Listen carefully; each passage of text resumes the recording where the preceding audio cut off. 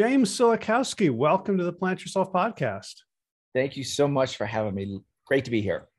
I am excited to talk about something that I know virtually nothing about, which is sharks. Yeah, well, I know a lot about sharks, and I'm super excited to tell you all about them. Cool. Like, yeah, I don't even watch like the Discovery Channel shows, so I don't even know what the myths are that we need to be busting. Yeah. I guess my first question is just sort of, for you personally, like, how did you get into sharks? Like, so for so many kids, like both of my kids at one point wanted to be marine Yeah. biologists. Yeah. And like you are one and you're studying something très cool. Like what was the journey? It's an incredible one. My first sort of recollection of the ocean is when I was really young, like 5, 6 years old. And it's not that I can remember that far back, but pictures of me at the beach. And one of them, and this is in Texas, in the Gulf of Mexico, was me on the beach beside a shark had washed up. And at that early age, I just become fascinated with anything sort of to do with water. And as I went to college and then grad school, it's always been focused in on that environment. I've always loved it. I mean, I was a kid growing up. I did freshwater fishing and everything you can imagine to be outdoors, and it was a great, just natural progression for me to be, studying this charismatic marine species. Hmm. And did you have to like pay your dues and I don't know, study, plankton and Yeah. like, Yeah. Man, it's funny because all my students that work for me or are interested in marine science or whatever, they're like, oh, I want to study, whales or dolphins or sharks or something really cool like that. But you pay your dues. When I was an undergraduate in college, my research was on freshwater algae. hmm. So, just getting that experience helped me kind of learn what was necessary to become a scientist. So although I was studying algae and not fish or shark, I learned the skills and techniques. Uh-huh. And that sort of catapulted me into what I would be doing now, in graduate school, learning those sort of techniques. And yeah, it's definitely a process that you kind of pay your dues for. Mm. And I imagine that, I mean, studying a species is all about it in context, it's ecology. So can you draw a straight line between freshwater algae and sharks or? Yeah.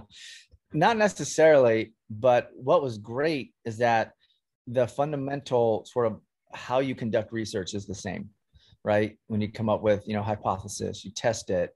And although, on one hand, you're looking at a plant, right? You're putting together those methods, right? And you're learning a certain skill that kind of helps you down that path. And, with sharks, I still carry all those things that I learned, studying algae and in ways that you need to be thorough. And sometimes a lot of what you do, you don't like, or it might seem not to go the way you want it to go, but that path, although completely nonlinear, always gets you to some sort of area, which is exciting. Hmm.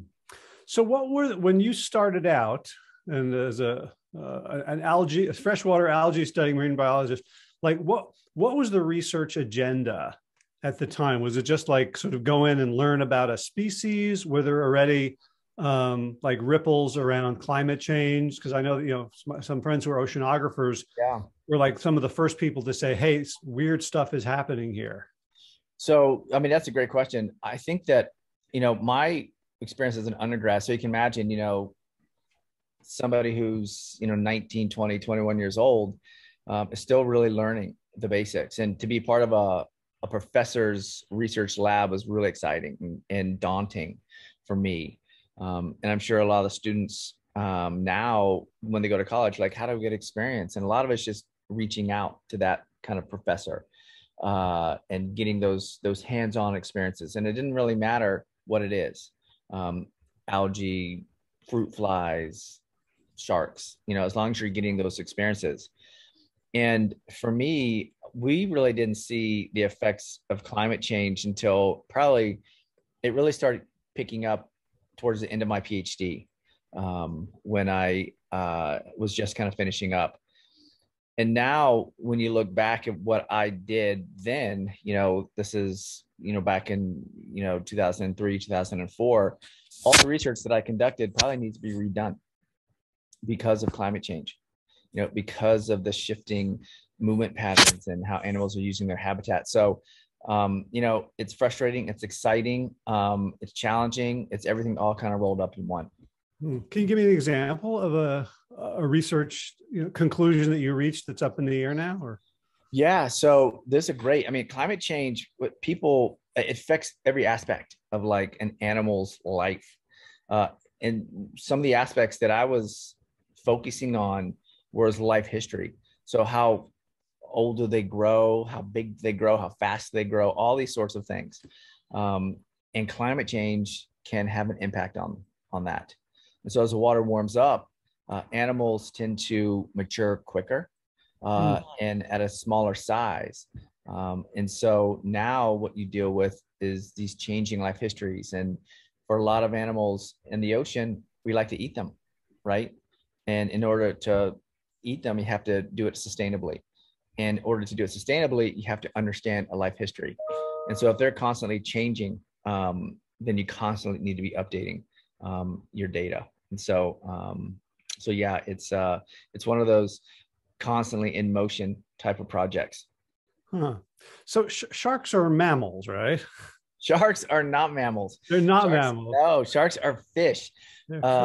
And so there's a huge distinction. And one is that sharks and other fish don't have lungs, right? That's a huge distinction. They have gills, so they breathe through their gills. And the other is that they don't have any hair. And so those kind of things really, are big separations between, sharks and a marine mammal like a seal or a whale or something like that. So yeah, much different. Okay. So they lay eggs. Some do. Yeah. Some do. And that's part of what we study is shark reproduction, and it's fascinating and it's complex. And you've got all sorts of different arrays of reproductive modes. And so about 40% of sharks lay eggs like a chicken, except they don't sit on them and incubate them. They kind of let them go and lay them and they're gone. Then the rest of them, the other 60% give live birth. So they actually carry the young like humans and like other mammals. And within that, you get all sorts of different weird ways in which mom cares for their babies. The most rudimentary is that mom basically is the egg case, and the eggs kind of dissolve inside her, and the babies grow up with a yolk sac. And when the yolk sac's gone, mom gives birth. Then you have a group that mom actually will produce eggs that the babies eat when they're inside of mom. You've got a mode where actual babies actually eat each other. So intrauterine cannibalism, it's absolutely crazy. And then you have placental, like we do. So it's a very complex, which is exciting for us to study. Wow. So if climate change has disrupted their life cycles, so they're maturing sooner, they're growing smaller. Are there sharks for whom like motherhood or parenthood is like a big deal where they have to teach things? No, that's the thing. And most sharks are sort of mobile, right? So they can move. And this is where the complexity of climate change comes into play. So for the species that are sort of stuck in an area, animals, smaller sharks or fish that really can't make long distance migrations or movements out of areas, they're stuck in that environment. And that's when their life history really changes, right? For sharks that can move, what they're doing is they're looking for more suitable habitats to sort of give birth in.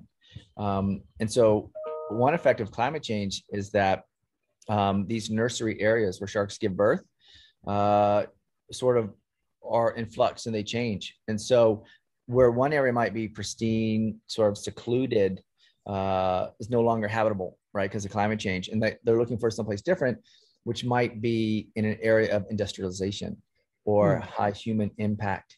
And then you start to get in some really, some issues along those lines.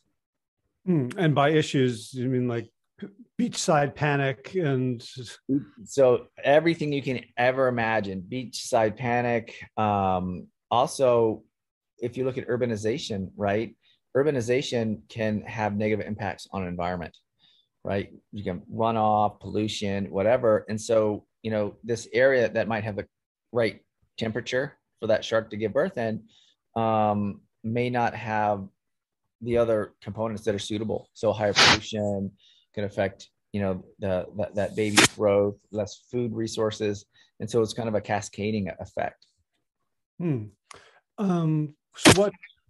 So there's some sort of like something brushing the microphone. Is that better?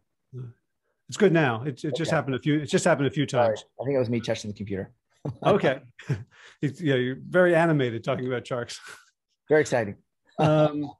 What, like when if we see pollution, I've been reading about, various different pollutants and persistent organic pollutants and endocrine disruption. Yeah. Are sharks sort of a canary in the coal mine species when it comes to the effects of pollution on sort of larger animals?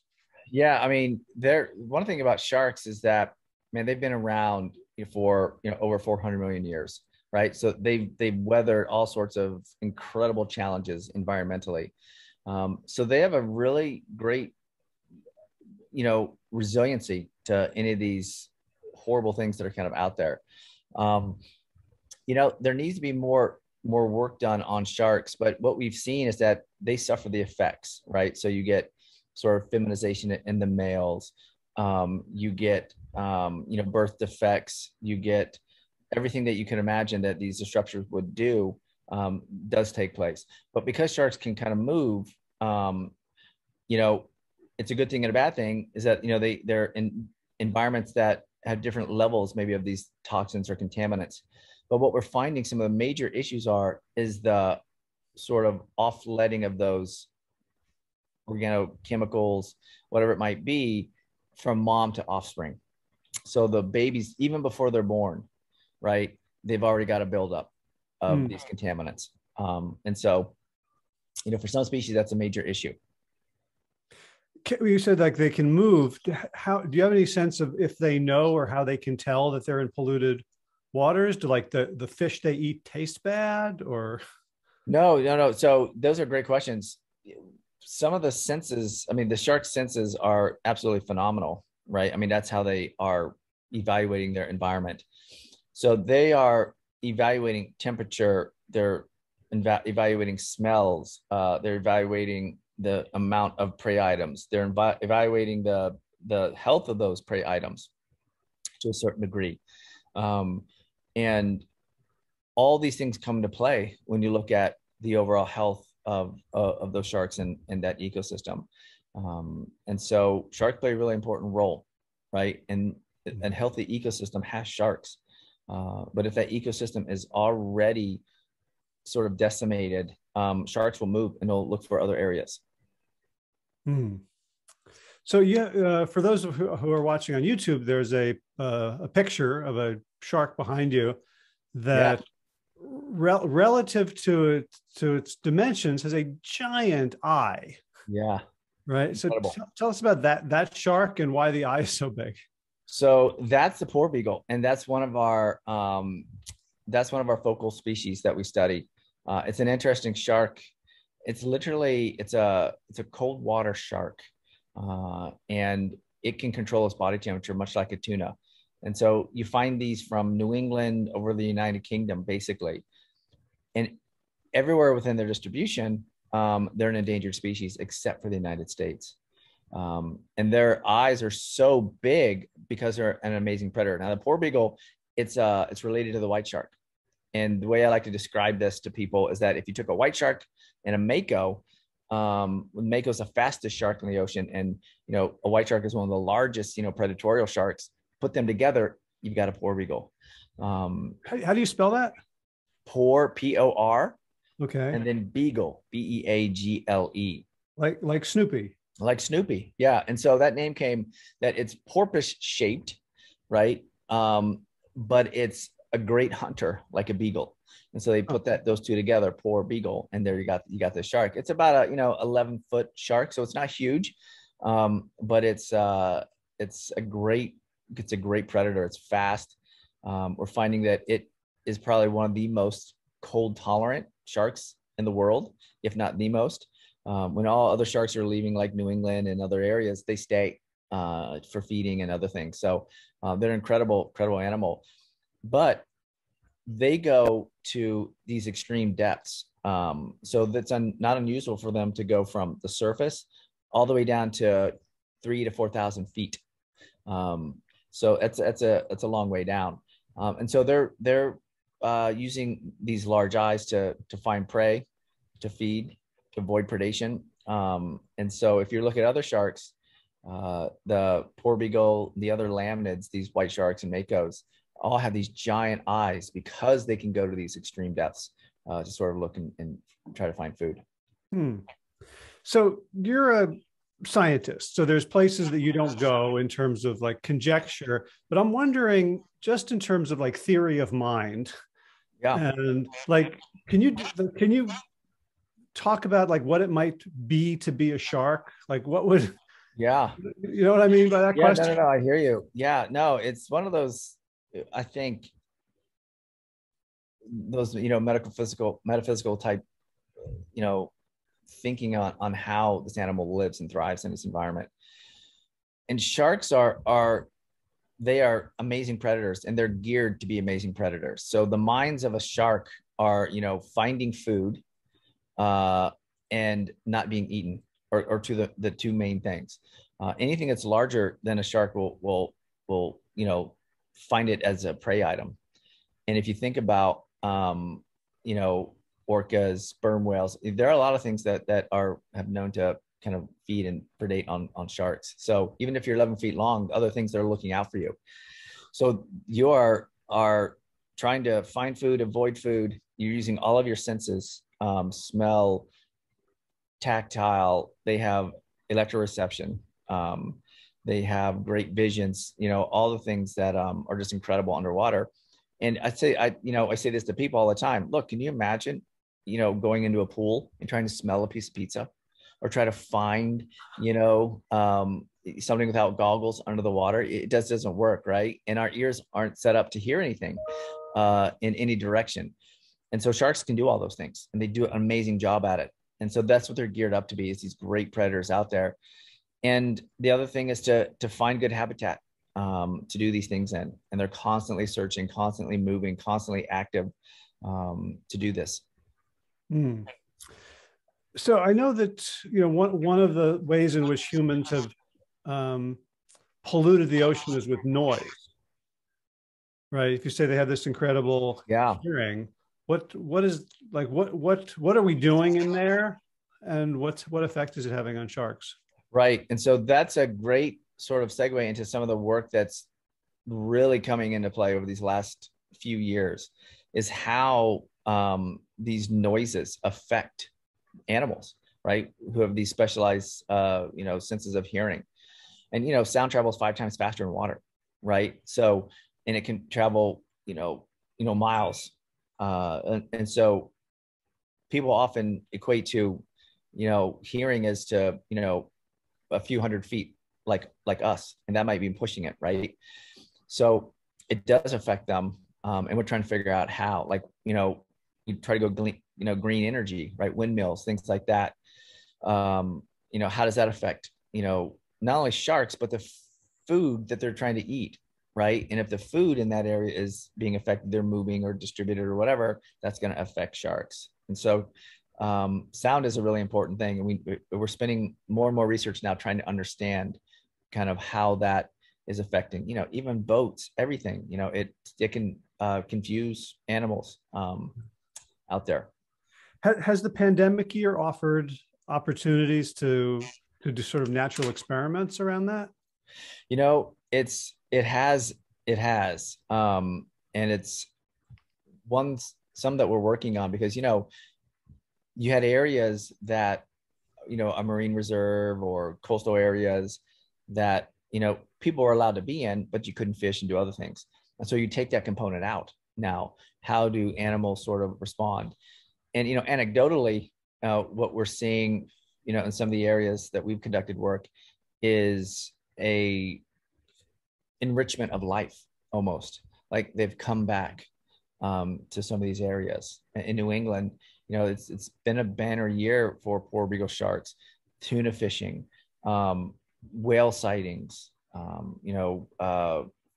sort of forage fish. So it's been an interesting dynamic for sure. Hmm. So we talk about noise. If there's sort of industrial noise, I think there's a lot of sort of military things. There's, commercial, and then cruises. There's like, when I think about like who's making money in the oceans, yeah, it's it's those industries.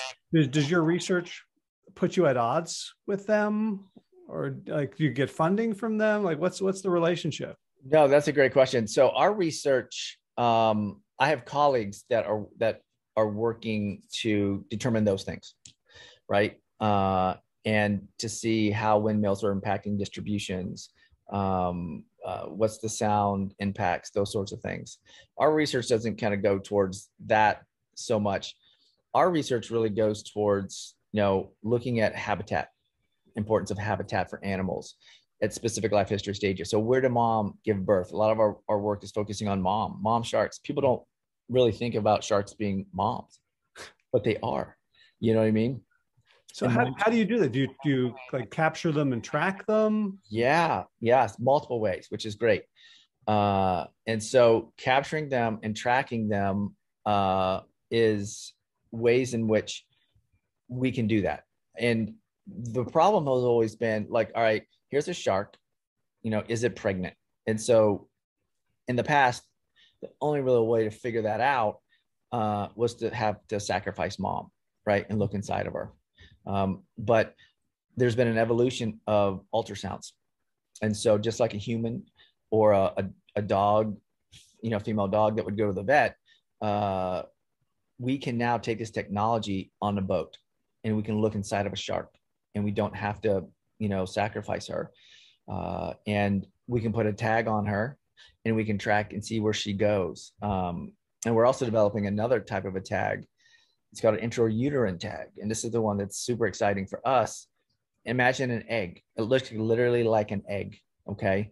And we insert this to mom in her uterus, non-surgically, just like a canal that we stick this thing in. And this egg sits nestled with all of her babies.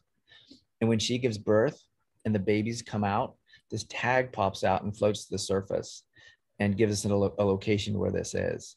And so this really is going to help us find these areas that are really critical, these nursery areas, and how they're changing with climate change, and, watching mom as she goes on her movements, on her path, how can we protect her in certain areas as well. And so this is sort of what our research does. And you asked about funding. And so we get funding from multiple different ways, but a lot of it is working through industry, private industry. And one that we work with was Earthly. It's a pet food company of all places, right? But they're about sustainability. We like working with sustainability focused people and companies who share our vision. And that drives a lot of our help in funding in doing this type of work. So you're, gosh, I have so many questions about that. Just kind of like what it's like who goes and puts the tag. Yeah, I know. The shark. Like, is that you sometimes? Yes. And so, I have to say that these questions you're asking are, for not knowing anything, these are great. These are amazing, right? Because these are questions that resonate, I think, will resonate with a lot of different people. So because of my role, right, at Arizona State University, I'm also a teacher, a mentor. And so my job is to not only study sharks and find out where they go and help protect and save them, but also train the next generation of marine scientists. And so that's an important part of all of this, is training that next group. And so my students go out and do this work as well. And so I have a student who just returned from the Dutch Caribbean doing some tiger shark work. I have a student in the and Exuma Bahamian waters doing work on Caribbean reef sharks, right? And so they've been trained now to get out here, right? And it's part of their research to do these things. And it's a process, right? To make sure that this is carried on and continued and improved on. So just for kicks, like sharks swim really fast. They're really big. They could bite our limbs off. Like, how do you approach them? Do you know, like harpoon them with tranquilizers? Do you just like hold up a fish for them? And no. I'm also hearing that I'm saying the word shark like it's one thing, and clearly it's dozens or hundreds. There doesn't, exactly. And yeah, you're right. Shark is not a shark. So multiple species, multiple sizes, and each one needs to be studied individually. And that's why the tasks that we do are daunting, you know, and take, you know, the help of industries to fund it and whatnot. But imagine we're always evolving on what we do. And some of the things that we do are, you know, catching the animal. And so we have to, we use hooks with bait on it, and they bite it, and then we bring them to the boat, and then we don't anesthetize them because that actually is bad for them. What we do is that we roll them over on their backs, and that puts them in what we call tonic immobility. So it kind of puts them to sleep. Like a chicken. It's sort of like a chicken. It just kind of just become really docile, and they kind of lay there. And we're able to. Have any idea why? Like it seems like a weird. It is, isn't it? I think it's sort of like a disorientation type thing. Whereas, you know, they're not used to being sort of upside down. And we've seen this too. Some of the sharks that we released, if they're still in that upside down position, they just sort of like kind of go to the bottom and kind of sit there. You know what I mean? And we'll have to swim down there and turn them up on the right way. And then like they snap out of it and they take off. It's absolutely amazing. But that allows us to work with mom without hurting her. And that's one of our biggest concerns is her health. You know, I mean, she's carrying babies. And so we want to make sure that her and her babies are safe, as well as the humans who are you know, doing that. So it's a big process, and everything that we do, how we handle the animals has been approved through our university vets and our research integrity systems. And so we don't do anything until everybody says, you know what, this looks safe for everyone. And so that's one aspect, because we have to actually, the tags go on like mom, like an earring on her fin. And so we kind of drill into there, we attach it, and then we send her off. And then after a couple of years, the nuts will fall off, and so does the tag. And so she loses her earring. But over those 2 or 3 years, however that long that tag stays on, we get some really good movement data from her. And so that's the one thing. But now we're developing these other technologies, and one of them is this underwater ultrasound, right? So we had to catch mom, and, you know, we've got an ultrasound, and we're probing her, you know, and doing all these cool things. But now we can be underwater, right? And as she swims by, we can see if she's pregnant or not. And so this helps us understand ecotourism, dive sites. How are they being utilized? Are they important, you know, for moms? And this is an area of our research which we're trying to build, you know, for the, you know, sustainability of all sharks.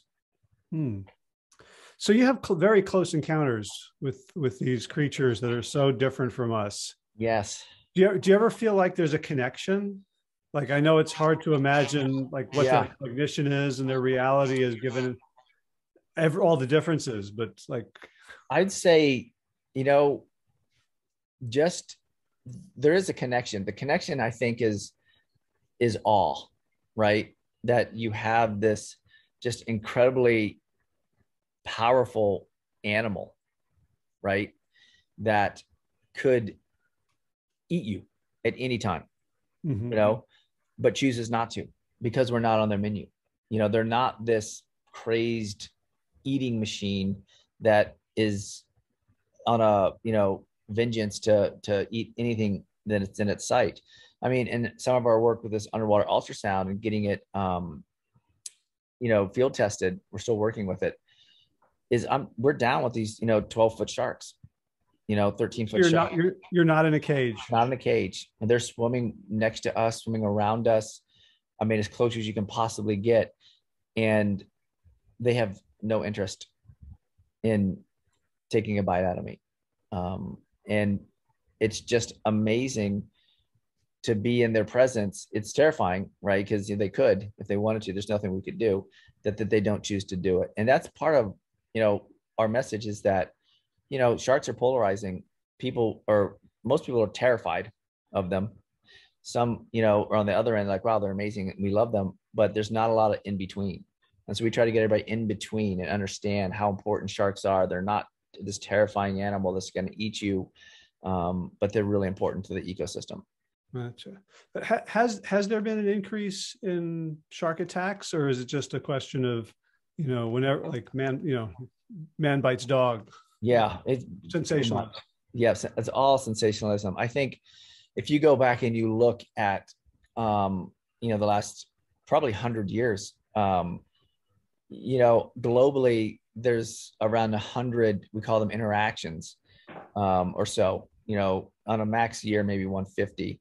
And of those, you're looking at under, somewhere between 5 and 10 that are fatal, right? Globally, right?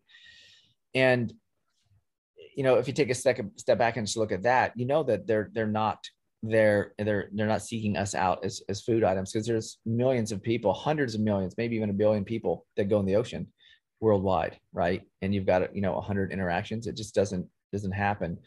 And I love throwing this stat out. In New York, 3,000 people bite other people on subways. So if you're in New York on a subway, you got a decent chance of somebody biting you, right? Whereas, globally, about 100, bites occur from sharks.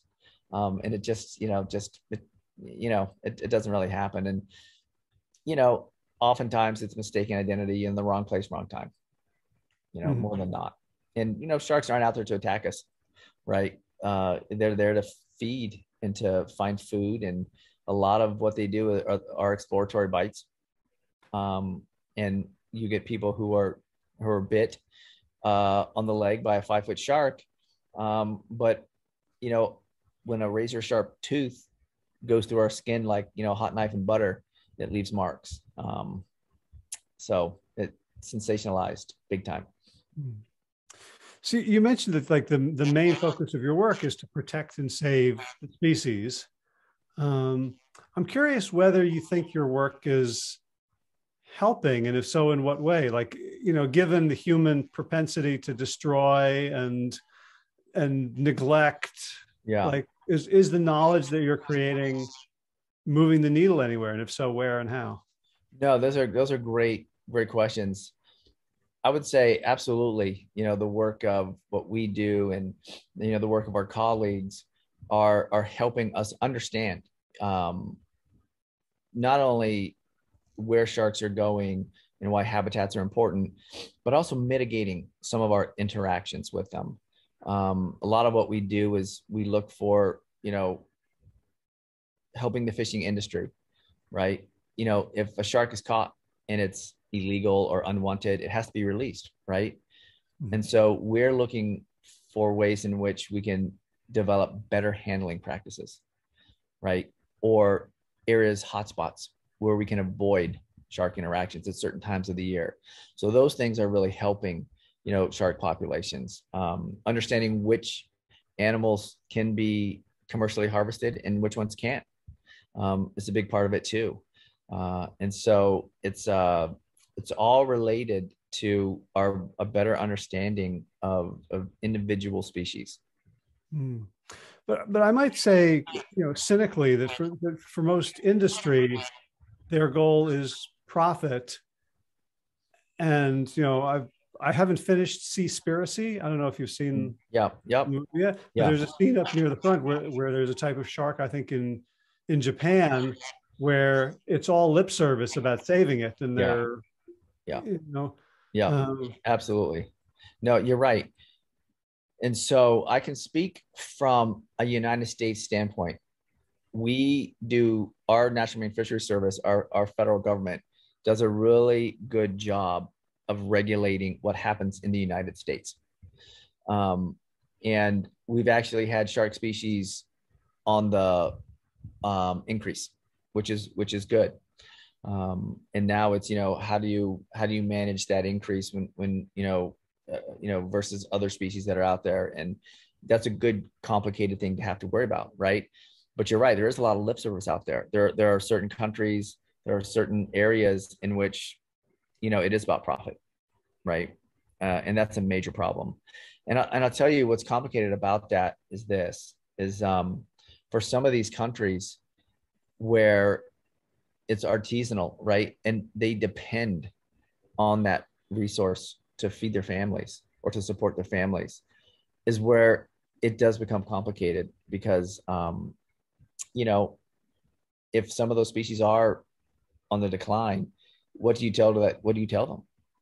How do you get that message to them that if you continue to fish, you won't have anything, but that's the hard part, because they're looking at right now, how do I feed my family?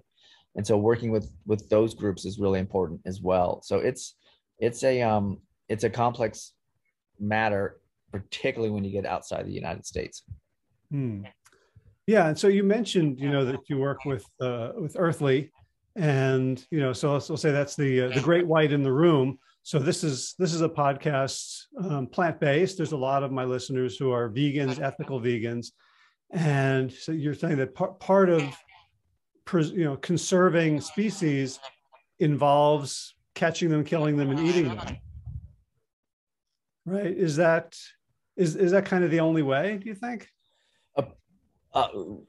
I would say that preserving them, you have to understand, it's complicated. You have to understand the biology for number one, right? And if you can understand the biology, you can get a better understanding of, can you fish them or not, right? And for some species, they're at the stage now where you really can't. And those are either no take or other very strict management measures are put into place.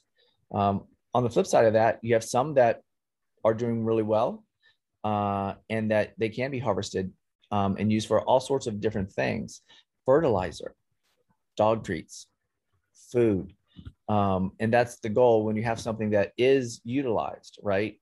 Is that there's no waste, that it's fully sustainable, and that it's utilized as a resource in any way that it possibly can. And I'll give you the example is dogfish.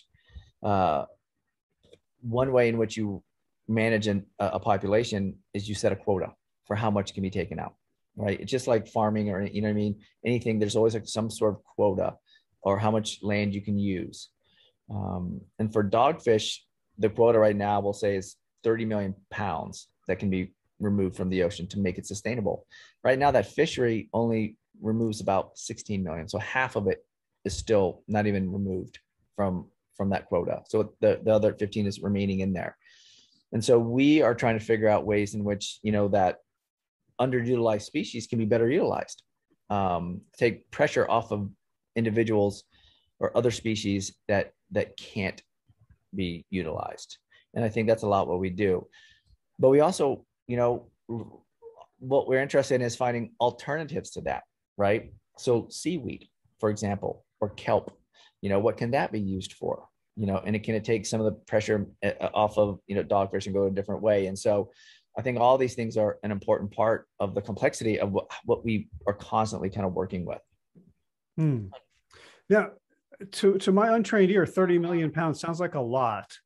And, I'm thinking about as a gardener, if I just keep, planting seeds, harvesting, and I don't give back to the soil, it's going to be depleted.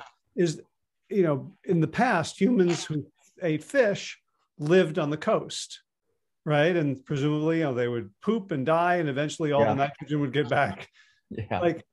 Are we in danger not just of overfishing by decimating populations, but actually removing, messing with the nutrient balance in the oceans?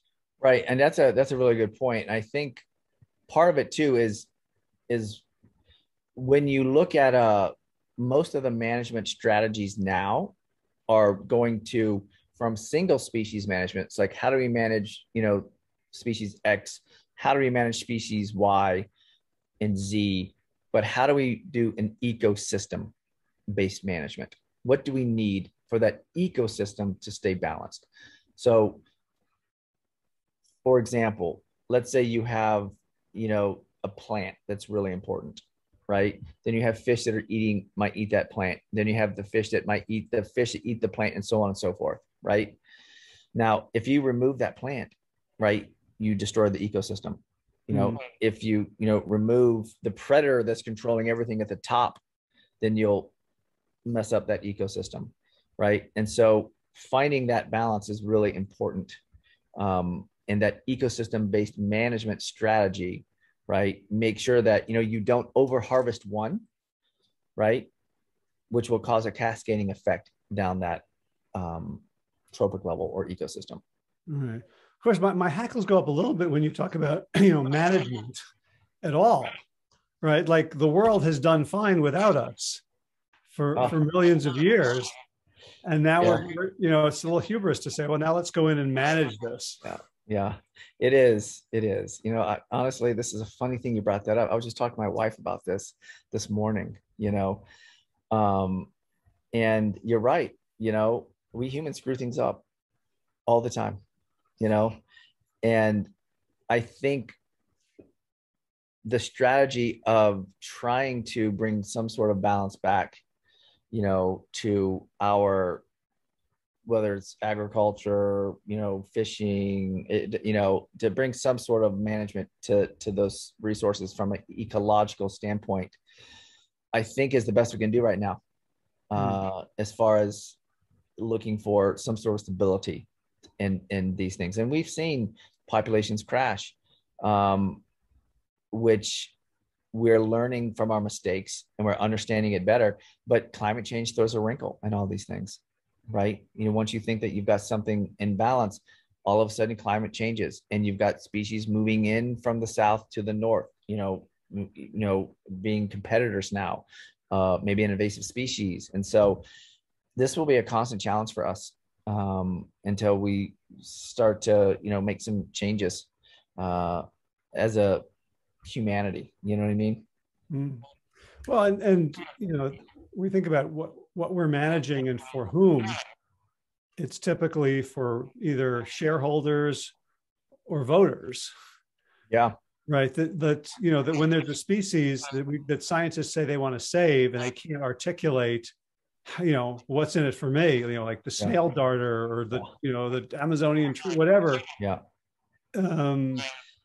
There's not a lot of public support for it.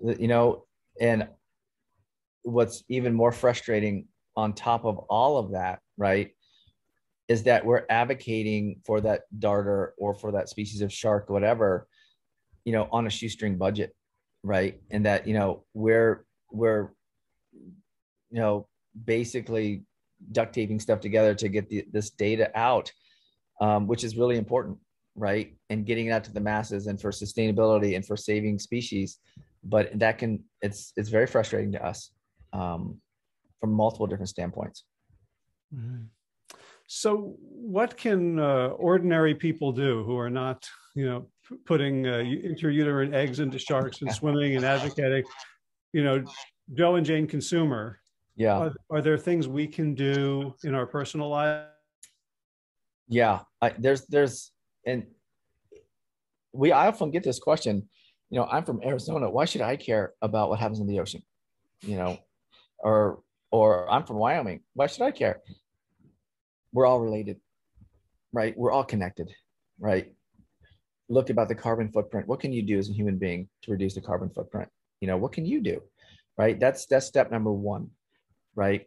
And changing your lifestyle gradually, right, is something that could have a major impact on the environment. Find a group, an organization, an individual, right, that you connect with, that you could support their work, right? Make a donation, right? Maybe it's monetary, maybe it's, hey, you know what? I got a boat. I'll take you out for free. I've got a place on the ocean that you could stay in while you do your work. All those things help, right? But there's a lot to choose from and a lot, what are they doing? Right? What are they actively doing something? Are they training the next generation? Are they, going out in the field to actually collect the data that the government uses or some other entity will use to make decisions and policies, right? Find those individuals, support them, I think. And that, along with, making, individual lifestyle changes is, I think, what we really need. Hmm. So there was a report that came out, I guess yesterday's in today's paper about a climate report, right? That was like basically the world's on fire. Yeah. I imagine you're, getting those bulletins well before the rest of us. Do you have confidence or hope, or you're making predictions, or just like, damn the torpedoes and I'll do the best I can? Like, where's your heart in all this? Yeah. My heart is that we will make change. That's my heart, that you hope that that is the action that's going to take place. Right now, when you see everything that's going on, it's hard, right? To be looking at it from your perspective, right? When you're reading it in the newspaper, but also to be living it, right, on the ocean, to actually see it in our research. So I think that, reading these new papers and this stuff, we damn the torpedoes, man, I think is always in the back of everybody's mind. When are we gonna make the drastic changes that we're gonna need to do? What are we gonna do in order to get us back on a normal track? Yeah, it's a good question. I know it is, isn't it? I mean, it is. It's frustrating, for sure. The area that I study, one of the areas I study is the Gulf of Maine. It's warming faster than 99% of the rest of the world. So it's a scary thing. So yeah, I don't think so many people who listen to this podcast are climate deniers, but I live in North Carolina. I'm surrounded by them. There's plenty all over. From your, we can read the reports and the studies. Like, can you talk about, from your perspective, behind your eyes, what you have seen that says this is real and it's a big problem? I mean, look, you've got great, like you said, research that's out there. I mean, unequivocal, right? I mean, the Gulf of Maine have been studied, by the Gulf of Maine Research Institute for tens of, years, and they've got great data that's shown it's warming like it is. We see species, in areas where they shouldn't be, right? We see warm water species in the Gulf of Maine, right? Where it's these animals should be shocked and dead, but yet they're there, right? We're constantly seeing this gradual movement up, range expansions of species, range contractions of those that can't move. They're getting smaller and smaller and smaller, their area of habitat. And eventually what happens is that they, become extinct, right? And so, I mean, this is all over the place, not just the Gulf of Maine. So, for us, it's frustrating, right, to see a lot of the stuff go on, and some of these slow reactions. So we'd like to see, this change. We'd like to see, us working together, not only as a United States community or a North Carolina community or Arizona community, but, a global community. Mm-hmm. Right. So let's talk a little bit about Earthly, just so my vegan listeners can have a sense of where you're coming from and how actually eating fish, eating sharks, can be compatible with saving them. A lot of vegans I know have cats. Right. Right. Yeah. I don't think those cats can be vegan. No, I don't think so.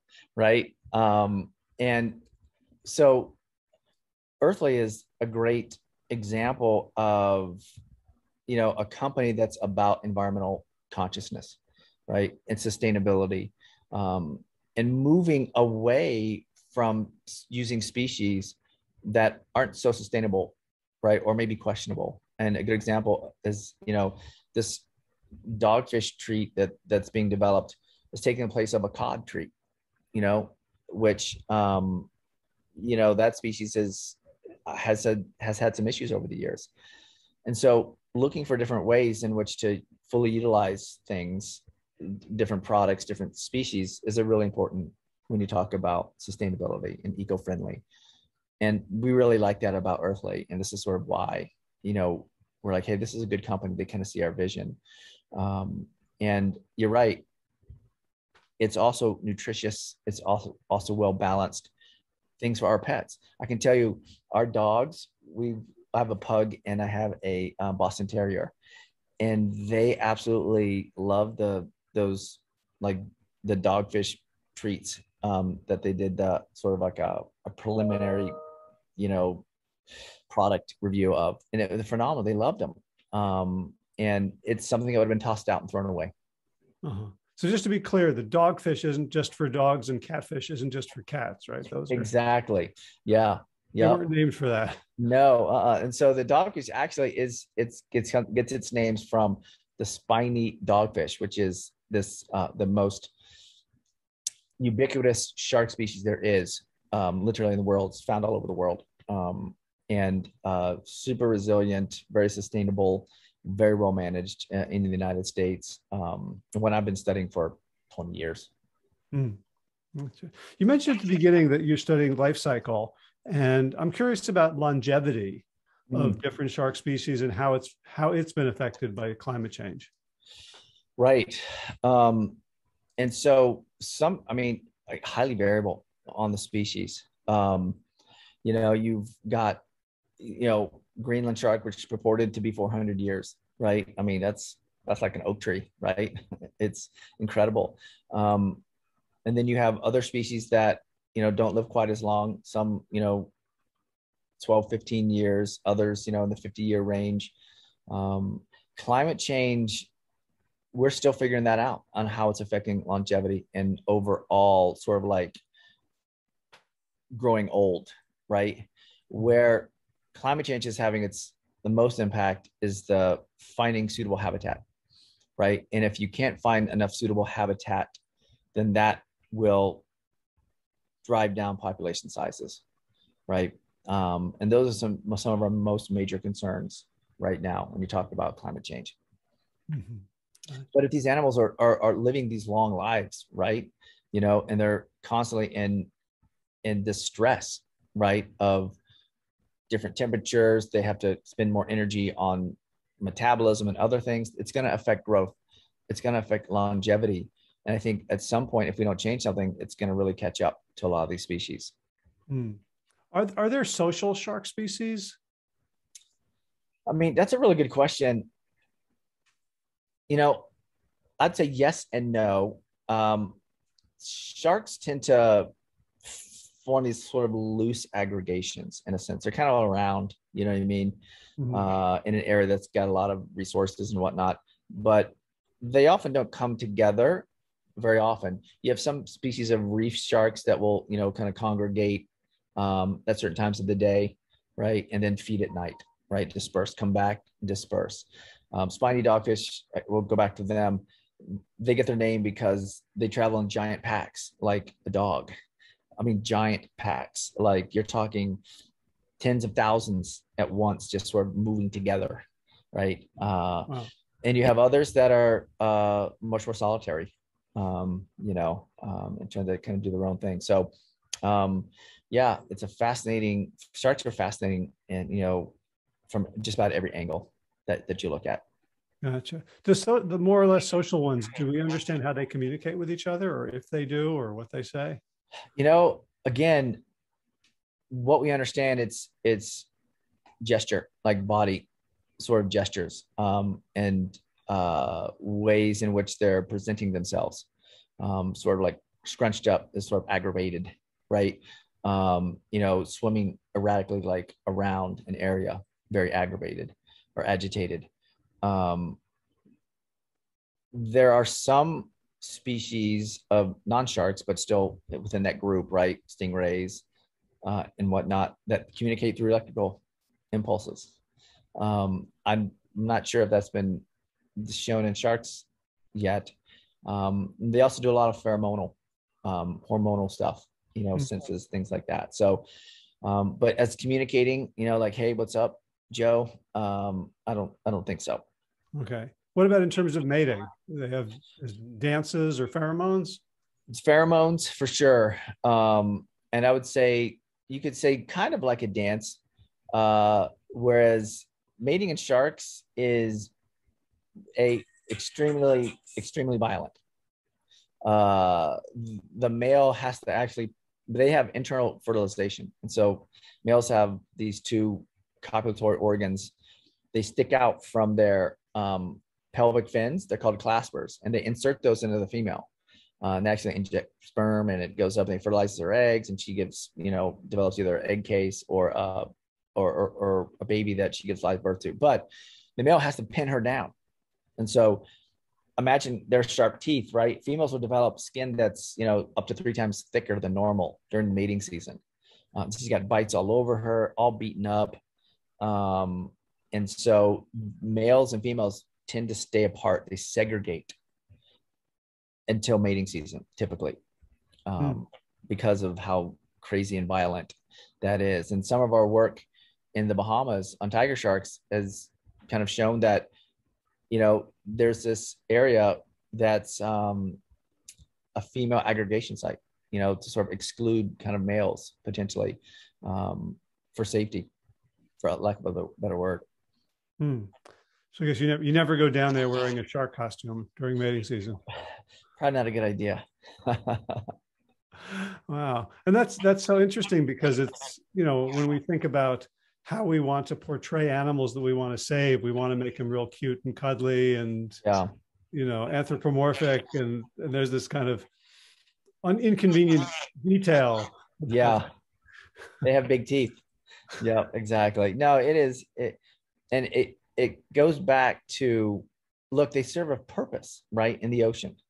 That purpose is to, in reality, keep other populations stable, keep ecosystems in balance, and they tend to eat the dead and dying, right? So they make the other groups more fit. And they eat the dead and dying because they're easier to catch. Easier to catch. Sharks are kind of lazy to a certain degree. It's like us wanting to cook a 5-course meal. It sounds amazing, right? But if I can go to a restaurant, and get the same thing, why not? It's the same kind of concept, right? To eat the dead and the dying, a lot less energy, a lot less chance of being injured too, while you're doing that for a lot of those species. So they love to scavenge, and eat stuff. Huh. Very cool. Anything else I haven't asked about that do you think people need to know about sharks? I think that, just the concept of, we are not on the menu. They're not out there to sort of eat us. And when you're in the ocean and you're kicking around and swimming, you're probably surrounded by hundreds of them, right? And they just have no interest in us. And that if you're really worried, just don't go out at dawn or dusk. Don't go swimming in areas that have a lot of the prey items. Don't go swimming near a seal colony or in a school of fish. And don't go out by yourself, at those times. And you can significantly reduce your chances of any kind of interaction. Got it. Good advice. If people want to follow you and your work, where can they do it? So they can go to Instagram or Facebook. It's Sulikowski Lab, or at Sulikowski Lab, or my website at Arizona State University as well. And so a lot of great information about what we do, how we mentor the next generation, the research projects, and how they can get involved, and help donate and whatnot. Great. I'll put those links in the show notes.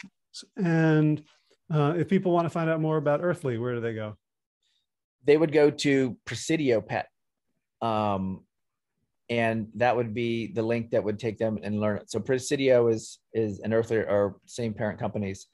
And I think the Earthly may have just started their own website. So they can probably Presidio Pet or Earthly would take them to the understanding of those. So it sounds like a Google search for Earthly would be probably, yeah. Cool. Well, thank you so much. I've from starting out thinking that they were mammals, I think I've learned a great deal. Yeah, no problem. If you gave me the test you gave your ASU freshman, I might pass now. I think so. I tell you, your questions are really good, inquisitive. So you'd probably in the A range. Sweet. I've always been a grade grubber, so I might get something out.